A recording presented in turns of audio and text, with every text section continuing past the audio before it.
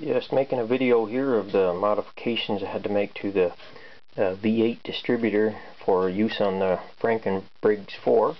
The first thing I did was to cut the drive shaft back so it doesn't stick out so far from my coupling on the engine.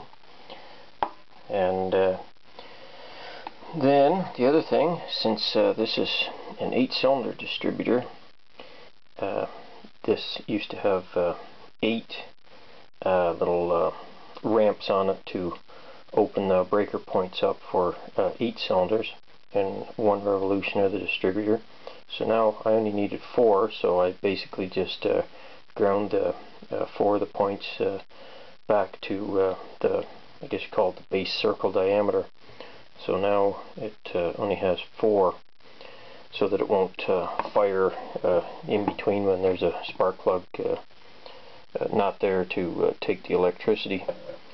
Have another distributor here. You can kind of see the part there with 8 of them on it, and as I say, that pushes the breaker points here open, cutting the flow of electricity, which causes the collapse of the magnetic field in the coil, and then that fires your spark plug.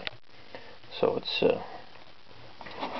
the points are basically just a little electrical switch operated by a cam that stops the flow of electricity, and when the flow stops, the electric field in the coil collapses and fires the spark plug.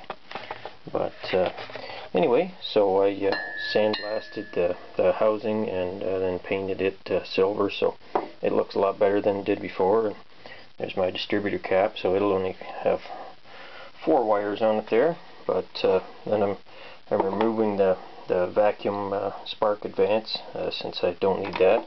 But the other thing distributors have here, as you can see, you got some counterweights there. It's centrifugal advance or mechanical advance, so I'm going to retain that. So this Briggs will have spark advance as it revs up. The weights fling out and make the engine spark earlier. Back before the days of electronic ignition and all those things, they're getting more complicated all the time with electronics. But anyways, this here's a straight mechanical system with breaker points. So anyway, just wanted to show you how I was building the distributor for it there.